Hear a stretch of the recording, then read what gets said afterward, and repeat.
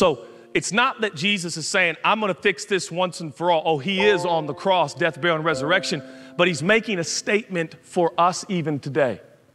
Here's the statement. Jesus is the once and for all sacrifice.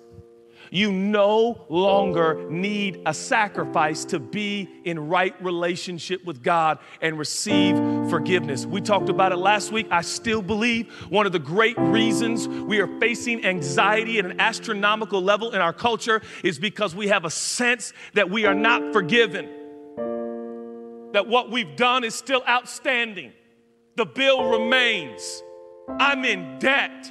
Something's off and something's wrong. And so I will have to cover it or medicate it or distract myself for a few decades because I know internally my soul tells me, my heart condemns me, the Bible says, and it tells me something's not right.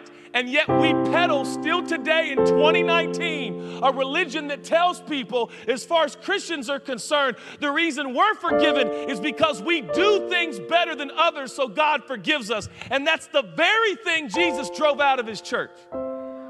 It's the very reason he turned over tables. Yeah, but it's the same spirit. It's the same spirit.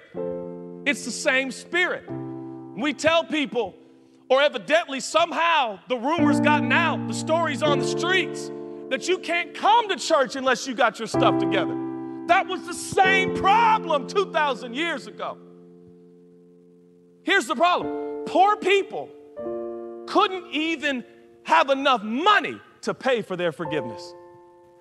So now it became a class system.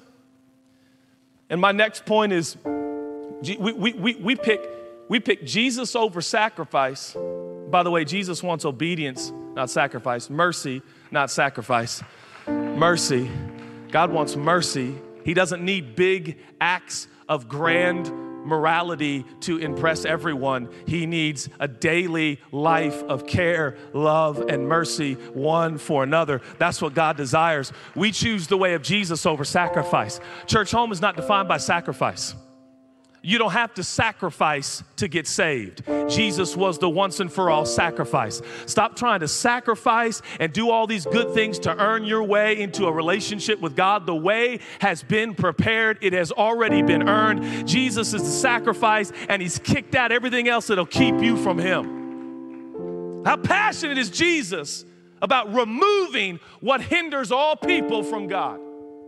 That's his mission, man. That's his mission. The other thing we choose is we choose Jesus over division. Jesus over division. You got Jews, you got Gentiles, you got foreigners, you got poor people, you got rich people, you got good people, you got bad people, you got upper class, you got lower class, you got middle class, you got different ethnicities and backgrounds, and they're all colliding at the temple, and it is divisive. There's an undercurrent of manipulation and contention and competition and appearances and comparison. That made up the culture of the temple. And evidently, Creator God doesn't want it that way. So he put on skin and bone and tore up the church to make a point.